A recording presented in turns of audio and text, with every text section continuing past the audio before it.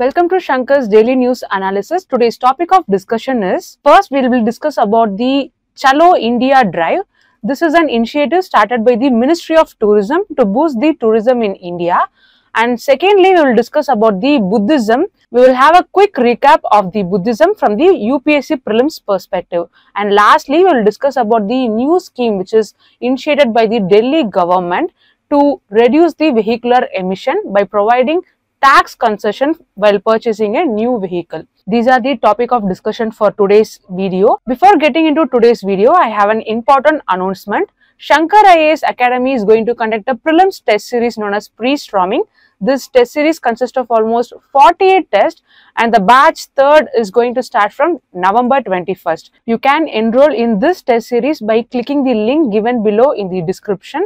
Without further delay, let's get into today's discussion. So this article is taken from Indian Express newspaper. Recently, one of the biggest travel and tourism exhibition happened in London. There, the government of India, specifically the Ministry of Tourism, has launched an initiative, and that initiative name is Chalo India Drive. Let's take a quick glimpse of it. One important data you have to note from this article is that it is given here. Almost 9.5 million foreign tourists has visited India during the last year, which is 2023, and UK is the 3rd largest contributor of the foreign tourists to India, and India has launched this initiative in the London recently. So what is this Chalo India Drive? Chalo means let's go India. So this initiative is launched by the Ministry of Tourism. You know, tourism is an important sector in India, and the main objective of this initiative is to boost the foreign tourists. And how we are going to do is that with the help of the Indian diaspora who are living in the other countries. And the main target audience of this initiative is the OCI, which is the Overseas Citizenship of India card holder, and the NRIs. So similarly, with respect to modern India, we have a slogan called as Delhi Chalo. Leave it in the comment who said this slogan, Delhi Chalo. So now we will see what are some key features of this initiative, which is the Chalo India initiative. The first feature is the free e-visa. So under this initiative, the Overseas Citizenship of India card holder can nominate up to 5 members who are foreign nationals, and they can get free e-visa. And you have to note that the government has capped the total number of visas up to the amount which is 1 lakh. Another important feature of this initiative is that government has launched a specific dedicated portal for this purpose. Under this, the OCI card holder can nominate their friends, and after each nomination is verified, they will be given with a unique code, and this will be used to access the free e-visa. So I said about the exhibition, which is the World Travel Market, and there the Indian Pavilion has decided to emphasize the MICE tourism initiative, which is the meetings, incentives, conference and exhibitions. Under this pavilion, many cultural events such as the Mahakumbh, the wedding tourism is emphasized in this pavilion. Along with it, a wedding setup is also showcased to showcase the potential of India for the wedding tourism as well. So this is the important thing you have to remember, which is the MICE. They mainly focus on the cultural tourism and the wedding tourism. Now we will see what are the implications of this Chalo India initiative one by one. So you know, during the COVID, the tourism industry has rapidly fell down. By offering free visas under this initiative, India is hoping to encourage more international visits to India. Under this initiative, we are aiming to recover the number of foreign tourists before like the pre-pandemic levels. We are also aiming to boost the economic levels, because by higher tourism, we can increase the spending in other sectors such as hospital, transportation and other sectors. Actually, and this initiative is aligning with the PM's initiative, which is to make India as a global tourism destination. By involving the OCI cardholders in promoting the Indian tourism, we can achieve this goal. This initiative is also going to strengthen the engagement of diaspora to improve the economy of India, because it is involving the Indian diaspora to promote the India as the travel destination. And finally, by focusing on the MICE and the cultural events and wedding tourism, this initiative, which is the Chalo India, is helping to diversify the interest of the India by attracting many markets and showcasing the rich heritage of India. So on the whole, this initiative is helping to boost the tourism sector of India and to strengthen the ties between Indian diaspora and the government of India. It will also enhance the India as a global brand, because we are going to make the India as a culturally rich destination by emphasizing the culture wedding tourism of India. So with this knowledge in mind, let's see a prelims practice question. Which of the following is not the focus area of Chalo India Drive? A. MICE tourism, B. adventure tourism, C. wedding tourism, D. cultural events like Mahakumbh. The correct answer will be B. adventure tourism. This is not the focus area of the Chalo India Drive. With this, let's conclude the discussion on this article, and now let's move on to the next one. So we have come to discussion of next article. You know, winter is coming up and you can see news articles where they are showing the prevalence of smog, especially in the NCR region, and one of the main reason for the prevalence of smog is the emission from the vehicle. So to deal with this situation, the Delhi government has introduced a new scheme, and we are going to discuss about this scheme and what are the implications, the positive as well as negative implications of this scheme detailedly. So under this scheme, the owners will have a discount for the registration of new vehicle. How they will get this discount is that while scrapping the old vehicles, that is the old petrol and diesel vehicle which have completed almost 15 years for the petrol vehicles and 10 years for the diesel vehicle, they will be given a certificate called as the COD certificate, and by showing this certificate they can get a tax concession while purchasing the new vehicle. This is the overall view of the new scheme. Now let's have a quick view of what this scheme is all about. First, this scheme was approved by the Lieutenant Governor of the NCR region, and the main aim of this scheme is to replace the old vehicle, which is main responsibility to release all the vehicular emission, be it carbon monoxide, the sulfur dioxide, the particulate matter. By replacing the old vehicle, we can reach the more eco-friendly models such as the BS6, where we can blend the ethanol with the other traditional fuels, which will be more eco-friendly way. So by replacing this old vehicle with the new vehicle, we will be able to reduce the air pollution and thereby reduce the smog formation. This will improve the safety of the public, because air pollution is one of the major concerns with respect to the NCR region. What is the eligibility to get the tax concession with respect to this new scheme? This is so while scrapping the vehicle at the government facility, you will be given with a certificate called as the certificate of deposit, and this certificate will be valid for almost 3 years, and you have to also note that it is also electronically tradable, which is providing a flexibility to the user. And another thing you have to note here is that it is excluded for the government owned vehicles, and it is applicable only to the personal used vehicle and other vehicles. So now let's see what is the tax concession which is provided to the non-transport vehicle and the transport vehicle. Non-transport vehicle is nothing but the vehicles which we are using for the personal use. With respect to the petrol vehicles, in the personal use vehicles, it is given with almost 20% tax concession, and with respect to diesel vehicles in the personal use, we have 15% tax concession. Similarly, talking about the transport vehicles, we have almost 15% of tax concession for the petrol, CNG and the LPG vehicles, and with respect to diesel vehicles, we have 10% tax concessions. These are the features that you have to understand about this new scheme. Now let's see what are the advantages as well as disadvantages of this scheme. So first advantage is the environmental benefits. By replacing the old vehicles, we are going to promote the usage of more cleaner, more efficient fuel. This will help in reducing the pollution that is happening especially in the Delhi region. Also, by providing tax concession, it is helping the consumer to easily access the cost of replacing the old vehicles, and they are also having a deduction by purchasing a new vehicle, which will be helpful for the consumer.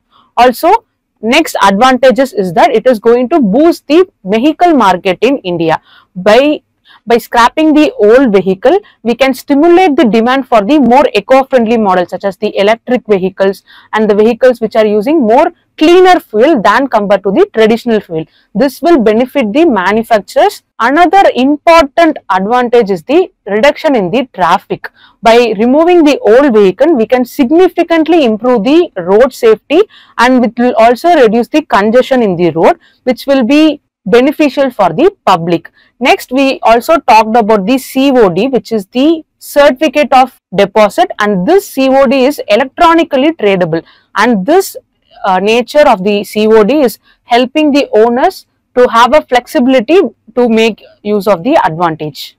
These are the advantages of this scheme. Now let's see what are the disadvantages of this new scheme. First is the short validity period. Only almost 3 years validity is given. This can pressurize some owners to financially act quickly to purchase the new vehicle. And the government has also capped the tax concession for up to 50% of the scrap value, which may not cover the total cost of the new vehicles. We also saw a feature where the tax concession for the government vehicle is removed, and this is partial in nature. Also, another disadvantage is that it is having a potential to have a burden on the low income owners. By replacing the old vehicle, even with the tax concessions, can be financially challenging to the low income people. Added to that, it is a challenging scheme to implement because it requires a significant enforcement to ensure there is a proper scrapping of the old vehicles. These are the disadvantages of this new scheme, which is providing tax concessions for the scrapping of old vehicles and while purchasing the new vehicles. Now with this, let's see a prelims practice question. What is the tax concession percentage for registering a new non-transport diesel vehicle? Option A 10%, option B 15%, option C 20%, option D 25%, and the correct answer is option B 15%. With this, let's conclude the discussion on this article, and now let's move on to the next one. Take a look at this article. Recently, the first Asian Buddhist Summit happened in New Delhi. This was organized by the Ministry of Culture along with the International Buddhist Confederation. Various scholars, Buddhist monks, and the representative from all over Asia took part in this summit, and our President Draupadi Murmu has mentioned about the role of Buddhism in countering the sectarianism, which is nothing but a concept where the people are much attached to the religion, and this can cause a division among themselves.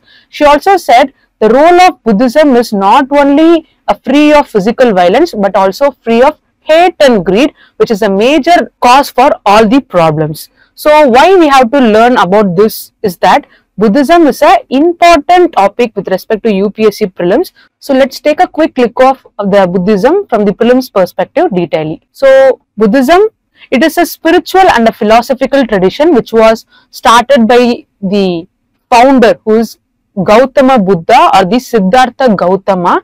It actually originated in the ancient India between 5th to 6th century BCE. The main focus of this philosophy is that we have to focus on the understanding of the nature of suffering and what is the cause of this suffering and how to end this suffering. This is given in the 4 noble truths of Buddha. We will also see what is the eightfold path and the various branches of Buddhism in this discussion. The core teachings of Buddhism is given in this 4 noble truths. First is the dukkha, which is the suffering. The life consists of the suffering and dissatisfaction, and the reason for this dissatisfaction is the desires and attachment of a human being, and this desire and attachment is called as the samudaya, and this suffering can be ended by overcoming the attachment and craving, which is given in the nirodha. And lastly, we have an eightfold path to end this suffering, which is the magga. We will see what is the eightfold path in the subsequent slide. So dukkha is the suffering, samudaya is the cause of suffering, and nirodha is the end of suffering, which is giving up the desires, and magga is the eightfold path to give up this suffering. This is the eightfold path which is given by the Gautama Buddha. First is the right understanding, the right thought, the right speech, right action, right livelihood, right effort, and the right mindfulness. For example, right mindfulness is nothing but we have to be aware and attentive of one's body, mind, and feelings. And lastly, we have the right concentration. This is the eightfold path to attain the enlightenment. Now we will see the core concept of Buddhism, which is the karma and rebirth. Actually, karma is nothing but it is a law of cause and effect, which is we are going to do an action, that is we have a intention within ourselves, the word we speak, the deeds we do. This action will have an influence on the experience that we will have in the future. This is called as the karma. And another term with respect to Buddhism is the samsara, which is the rebirth. The rebirth will continue again and again until you reach the enlightenment. And enlightenment is nothing but it is a point where one will reach the nirvana, which is they will be liberated from the cycle of rebirth. This is the core concept of Buddhism, which is karma, the law of cause and effect, the rebirth, which is you will be liberated from the cycle of rebirth once you reach the enlightenment. So now we will see what are some key branches of Buddhism. First we have the Theravada Buddhism. This is also called as the doctrine of elders, where it is prevalent mostly among the countries such as Sri Lanka, Thailand, and Myanmar. The main focus of this Theravada Buddhism is that individual enlightenment can be achieved by doing meditation and by sticking to the teachings of the Buddhism. This is the Theravada Buddhism. And another branch we have is the Mahayana Buddhism. This is prevalent in countries such as China, Japan, Korea. And the main focus of this is the ideal of Bodhisattva. Under this branch, the enlightened person will choose to remain themselves in the cycle of rebirth because they have to help the other people to achieve the enlightenment. This is the Mahayana Buddhism. And thirdly, we have a Buddhism called as Vajrayana Buddhism. And this type of Buddhism is mostly prevalent in countries such as Tibet and Mongolia. Here, it consists of many complex rituals, the visualization and the meditation practices. It is also called as the Tibetan Buddhism. These are the three main branches of the Buddhism. So the article started with the first Asian Buddhist Summit. So let's have a quick view of what this summit is all about. The first, we will talk about the purpose and objective of this summit. The first purpose is to promote the harmony. We are going to use the Buddhist principles such as the compassion and the non-violence to address the modern issues such as that is quoted in this article, which is sectarianism, the social division and the climate change. And next we have the cultural and the diplomatic exchange. Under this summit, we are going to strengthen the ties between major Buddhist countries such as Tibet. This will, by strengthening the ties between the Buddhist majority countries, we will be able to build a cultural bridge between these countries, which is called as the Dhamma Setu, which is the cultural bridge. And the third main objective of this summit is to preserve the heritage of Buddhism. We are going to focus on preserving the manuscripts, artifacts and languages. Recently, the classical language status was given to Pali and Prakrit in India. This will help us to protect the cultural treasures of the Buddhism. The key theme of this summit is to address the global challenges and to strengthen the community bonds. So we know that India is the birthplace of Buddhism. So we have a key role to support the teachings of Buddhism. So India can also provide resources to preserve the literature and foreign literature and the teachings of Buddhism. We can also promote the Buddhism tourism in India. As already said, this summit happened in New Delhi and it was organized by the Ministry of Culture along with the International Buddhist Confederation. So in this article discussion, we saw the basics about Buddhism and what is the first Asian Buddhist Summit. We saw the purpose and what are the key themes of this summit. With this, let's see a prelims practice question with respect to this article discussion. The question is, who wrote the Light of Asia, which presents the life and teachings of Buddha in a poetic form? The answer, the options are A. A.O. Hume, B. Balagangar Tilak, C. Sir Edwin Arnold and D. Dufferin. The answer is B. Balagangar Tilak. So with this, we will conclude the discussion on this article. We have come to end of today's video. If you found the video informative, do hit like, give your feedbacks as comment, and don't forget to subscribe. Thank you. Have a nice day.